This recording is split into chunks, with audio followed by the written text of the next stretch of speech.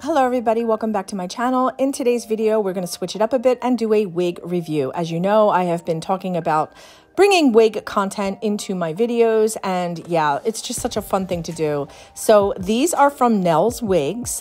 I had purchased one and then she had sent me two for review along with this awesome brush. So this is such a great opportunity and she is such a wonderful person to work with. So let's get right to it. So here we have the Queen LV. Just look at that coloring. I am obsessed. I love how the brown at the top just melts right into this gorgeous lavender and then into like a silver at the bottom. And here she is in natural light. Look how the sun just shines right through those fibers.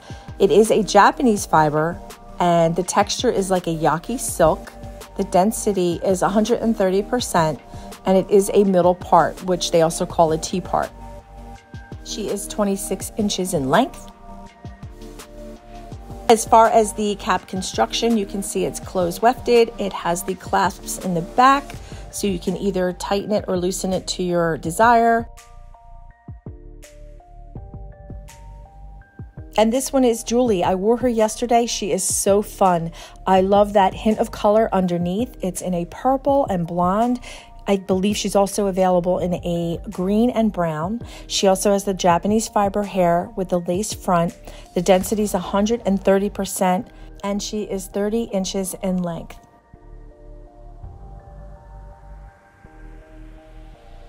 And here is Dolores with the curtain bangs. This is why I wanted this wig, because she is so beautiful, so natural looking.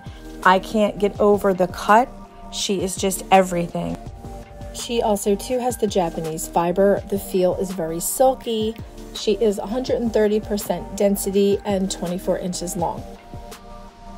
My final thoughts on these wigs are they are affordable, they are beautiful, they are high quality. The customer service is exceptional and Nell herself is such a wonderful person to deal with. You can tell she takes pride in her creations, and I had such a good time filming this video and wearing these wigs. So I highly recommend Nell's Wigs. I hope you guys enjoyed this video. I will see you again in my next one. Bye.